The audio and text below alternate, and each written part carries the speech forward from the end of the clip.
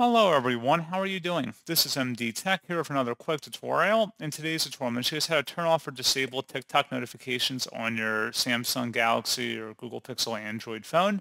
So this should hopefully be a pretty straightforward process here, guys. And without further ado, let's go ahead and jump straight into it. So all you have to do is swipe up on your home screen and then select the settings gear button.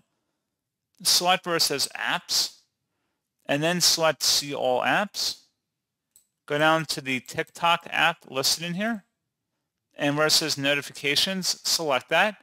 And you want to make sure it's toggled to the left to turn off notifications. It should be grayed out, and that's all you have to do. So pretty straightforward process, guys, and as always, thank you for watching. I do hope that I was able to help you out, and I do look forward to catching you all in the next tutorial. Goodbye.